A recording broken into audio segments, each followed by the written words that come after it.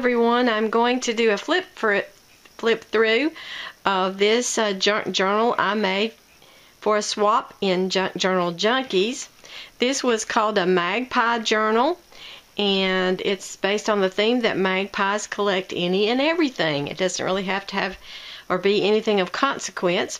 And so it was supposed to be 2 signatures, and this one measures 4 by 8 inches.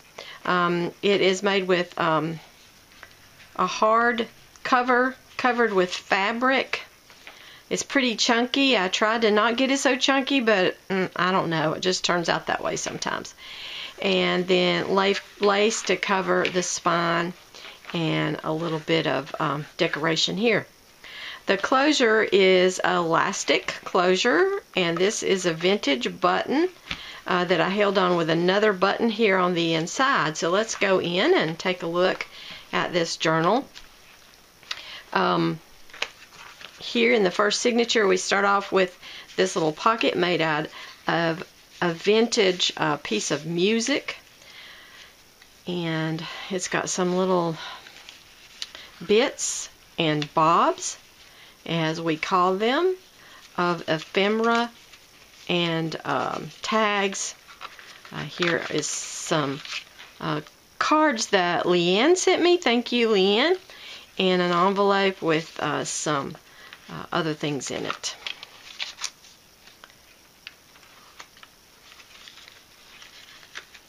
And the next page, I put this little pocket on here that's got, it's clear right here. It's hard to see those things in there, but there are butterflies and birds in there, and glitter and so forth. Try to make that have some texture and be interesting.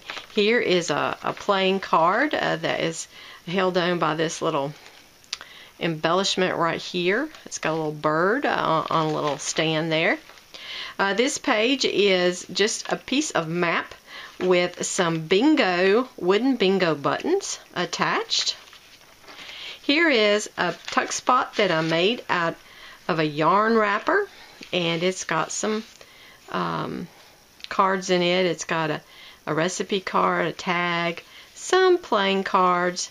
I seem to have a lot of playing cards in my stash, so I wanted to share them. This is coffee dyed paper with some embellishments, so paper flowers on them. And as we flip through, we'll see some more paper dyed or coffee dyed paper and some stamping. This is a card that someone made me, and I can't recall who it was, but I'm sharing it in this journal. Here is an altered paper clip. It's just a paper clip with pretty fabric on the edge there. We were told to put things like poems and recipes and just anything that we have collected over the years. This was in a very old piece of newspaper clipping from some vintage ephemera that I had. It's the legend of the dogwood tree. And here is some vintage paper that I found at a yard sale, I think, and it belonged to a young boy who was in school maybe in the early 40s, so it's in there. Here is just a card to write on. I also included in this journal, made these little tags out of a vintage tape measure. And so I thought that was unique. Some of those things that I collect. Here is another altered paper clip. And on the other side of that page is a vintage postcard. This is postcard from Odessa, Delaware.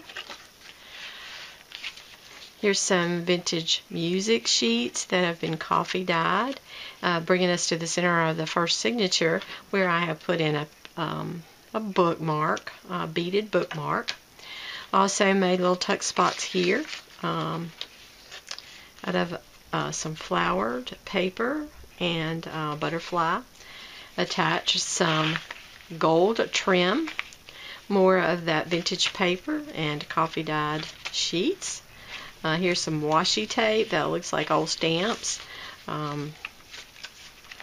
Here is a vintage ticket to the Howdy Doody show. It came out of a little game that I found somewhere.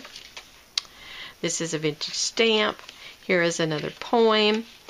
Here is some more vintage paper. This is a joke that we used to find in the paper a lot. We don't read the paper all that much anymore. Here's a tuck spot on this sheet on both sides, made with a doily and a cupcake liner.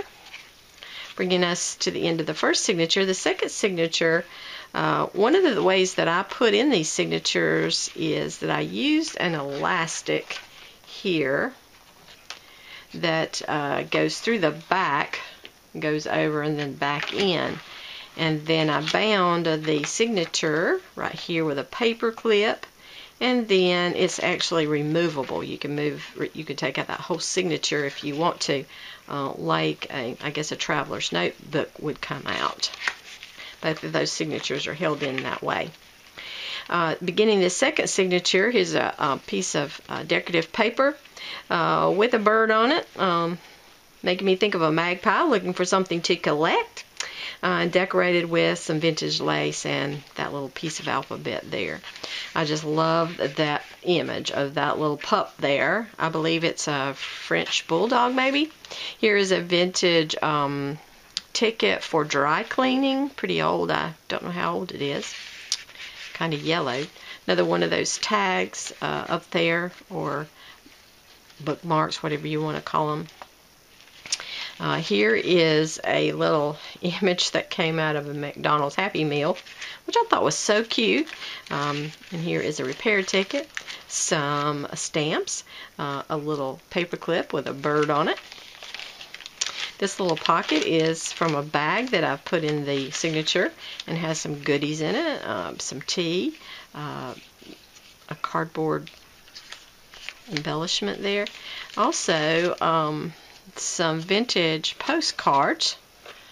I think these are from Germany somewhere. It's got the word down there or the name of the place. I'm not familiar with all of them, but I thought I'd put that in there. Also, that bag has been decorated with just some stuff you collect. This little bow clip is on there, and also this little pin here. Continuing on, we've still got more of that vintage paper, and this is just, I guess you could use it as tuck spot or just a piece of lace, and I decorated the top of the page. And here's another altered paper clip, and here's an envelope I made out of, I guess, some cartoon paper, and it's got some ephemera in it. More of the vintage paper there, some stamping, a ledger sheet, a vintage stamp, another altered paper clip.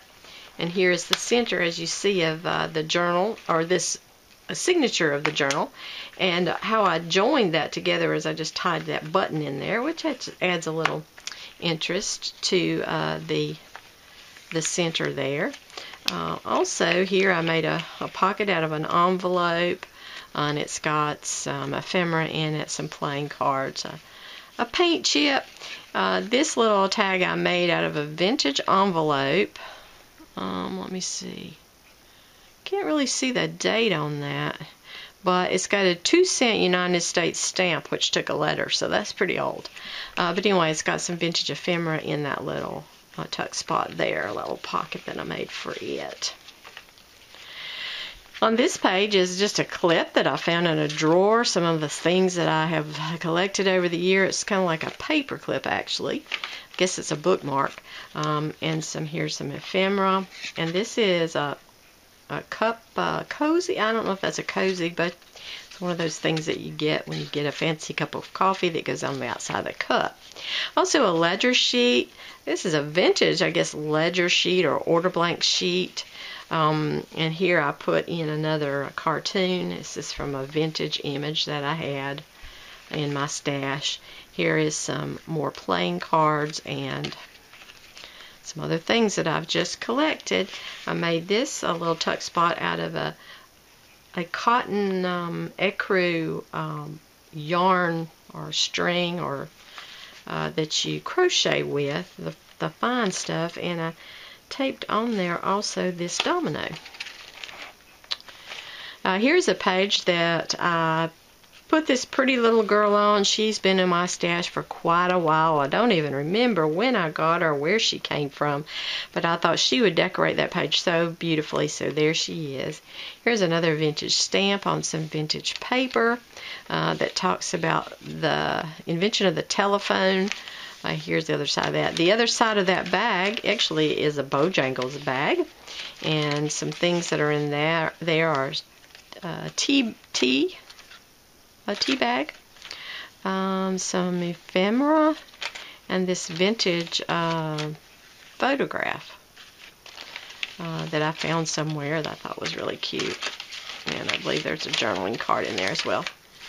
Also some more ephemera clipped on with this unique little clip there. Same on this side. Here we're getting to the end of the signature. You can see this washi tape, but there's a reason for it there. It's holding on this little container of dried flowers that I made a few weeks ago. This came from my garden, and I don't know if it'll hold up very long, but I thought it would add some texture to the book and just something to enjoy at least for a little while. This is a black-eyed Susan that was in my garden, and on this side was a miniature rose that was also in my garden, so it's been pressed down there. We finish up here with this last page. You got some decorated with some lace. And I decided that since it's a Magpie journal, I wanted to make a stash place for the Magpie. And so I made this little pocket here. I gave the pocket a gusset so it'll be thick enough to put a good number of things in. So you see how it's made there with the fold. I sort of made that idea up. Don't have a pattern for it, but I might make one. But anyway, I close it with this little Velcro so you can get in this little stash, and in there are all kinds of little goodies that I'm not going to pull everything out, but whoever gets this journal will be able to go through that Magpie stash and see what kinds of things the Magpie has kept. So that brings us to the end of the Magpie theme junk journal, and I hope that you've enjoyed that little flip through and it wasn't too long for you. So you have a most blessed day. Take care. Thank you for watching.